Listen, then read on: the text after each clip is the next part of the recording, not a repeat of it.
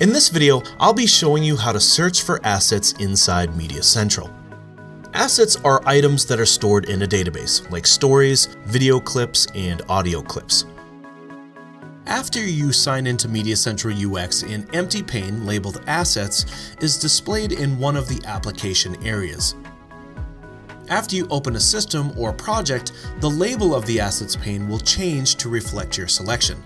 You can browse the database or work with the assets that are already there. You can also open multiple asset panes, which appear as multiple tabs in the same pane.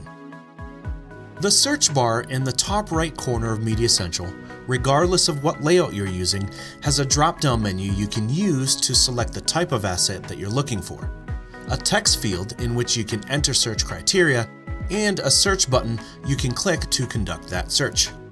You can search for assets by using the search bar or the search pane. The search pane provides an advanced search criteria that lets you conduct a more precise and faster search.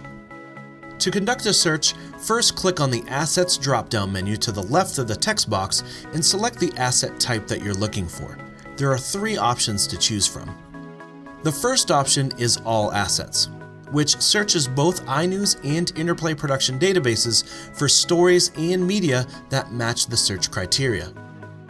If you select this option and then add criteria specific to Interplay production, like video resolution, category, or type, the search ignores iNews databases and returns results from the Interplay production database.